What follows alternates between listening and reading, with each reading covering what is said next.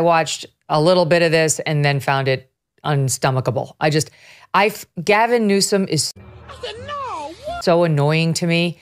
He kept interrupting. He was dying to show that he was a tough guy, which is, of course, like a note to all men. I feel like a mother effing beer.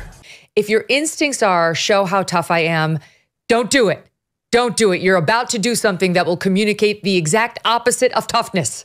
Come on, man. Right? That's how he seemed to me. DeSantis was measured. He was scoring a lot of points. But I wound up thinking like anybody would win against this guy Newsom. Because he's so annoying and unlikable. What did you think? Well, first of all, Chris and I watched almost all of it until Hannity talked him into adding an extra 20 minutes. Right. And then we couldn't do any more.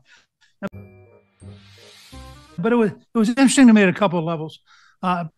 Partially because it was actually held in my old district now for Retta, and I'm very, very close to Sean. That's